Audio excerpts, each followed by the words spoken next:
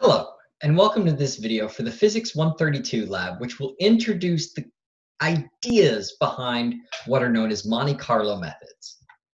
So let's begin with some motivation and a little bit of history. There are some problems in science that are so complicated that they just can't be analyzed by formulas that you can write down on a piece of paper. And this is particularly true in biology and the health sciences because the problems are so complex. So one example is the folding and shape of proteins. This is famously a very difficult problem. So how do you solve such problems? Well, one technique is to use probability and random numbers and computation. These methods are known as Monte Carlo methods, and they're named after the town of Monte Carlo in the country of Monaco, which is on the coast of France. It's a little tiny country, which is famous for its casinos, hence the random numbers. And they rely on using computers to simulate the results.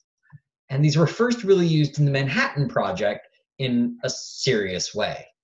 But now they're used in all fields to understand systems like cost overruns or time overruns, finance, like, are commodity prices going to go up or down, resource exploration like oil and other minerals.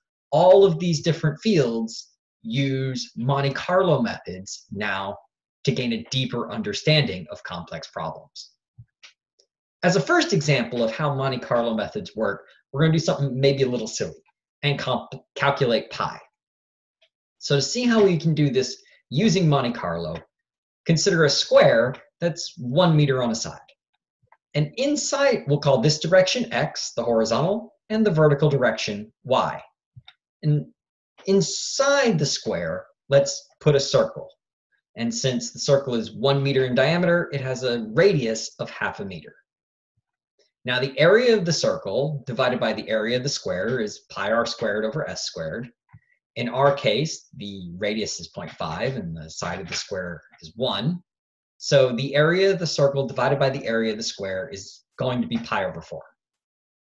So now let's use a Monte Carlo method to determine the value of pi. So how do we do this? First, we throw a dart, or in a computer, we choose a random x and y value. So in this first dart, we got a very large x and a very large y. You can see it down in the lower right there. Then you check to see, is the dart inside the circle? I mean, if you're doing physical darts, you can actually see, but if you're doing calculation, well, you do x squared plus y squared, and is that less than 0.5? If so, it's inside the circle. If not, do nothing. Throw another dart. Repeat the process. This dart is inside the circle, so we add 1 dart for inside the circle.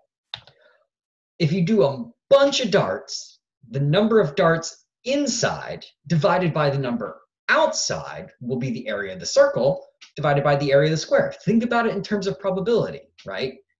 You're throwing darts at random. The number of darts that landed in the circle divided by the number of darts that land in the square is going to be the ratio of their areas, which we've just seen as pi over 4. And if you do this for a bunch of darts, a bunch of dots in a computer, you can see that once you get to a couple of 100,000, you start to get a relatively reasonable approximation for pi. So that example is a little silly. Let's do something a little more probably interesting and a biological example, folding proteins. This is, like I said, a famously difficult problem.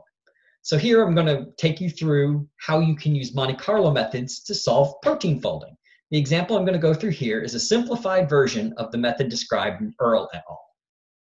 So how do you start? Well, you correctly connect your atoms in some random guessed shape, a straight line. I mean, if you can make a better guess, maybe you do, but if not, straight line is fine. The next step is choose a random atom and move it a small step in a random direction. So I'm going to move this green atom just up and to the right just a little bit. Now go and calculate the energy. Is this energy lower than the energy that you started with? If the answer is yes, leave the green atom where it is and start over. Choose a different atom. So now we're going to take the blue atom and get it to move. We're going to move it just down and to the right a little bit.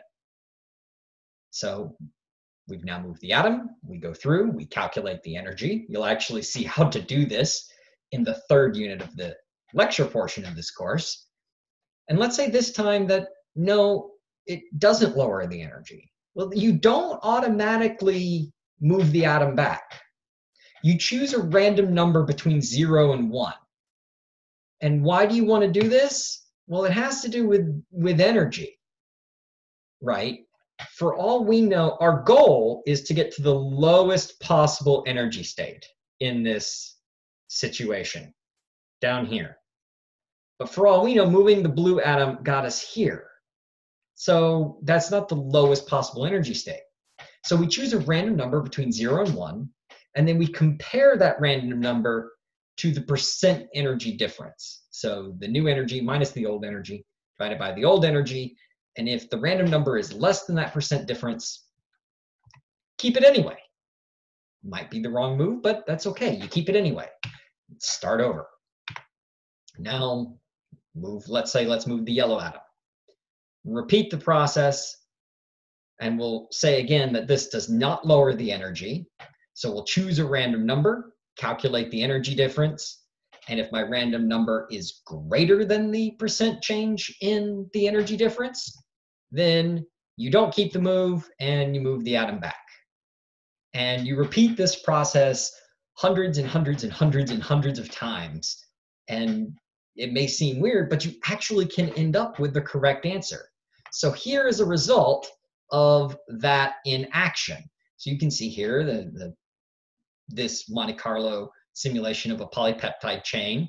And the author starts with all the atoms in basically a straight line and then runs the simulation. And you can see they're jiggling around at random as the atoms wiggle around, and he's moving each atom randomly, and the computer's calculating the energy. Is this higher? Is this lower? Sometimes leaving it even if it is higher. And you let this run for hundreds of thousands of computations, and ultimately it settles down into what is actually the correct answer for this polypeptide chain. So in summary, Monte Carlo, or MC as they're sometimes called, methods use random numbers and simulation and computers to solve problems that cannot be solved in any other way. And they're used in basically every field now: physics, biology, geosciences, finance, you name it. They all use Monte Carlo methods to solve complex problems. In this lab, you're going to get started by using a Monte Carlo method to propagate uncertainties. This concludes this video.